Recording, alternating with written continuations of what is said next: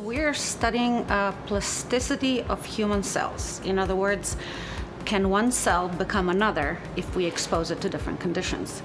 Ultimately, what we would like to be able to do is to use our own cells to heal ourselves by regeneration and not scar formation.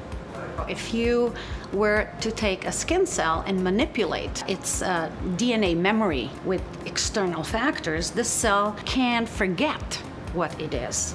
And then we can now apply a different external stimuli to become what we want it to be. If the embryonic environment can make the cells that know how to do everything, how do we decipher what is in this environment and then stop using embryos to do that for us? We start with human skin cells. We manipulate them in the culture in such a way that they forget who they are, and then we implant them together with a three-dimensional scaffold into a mouse skeletal muscle wound site.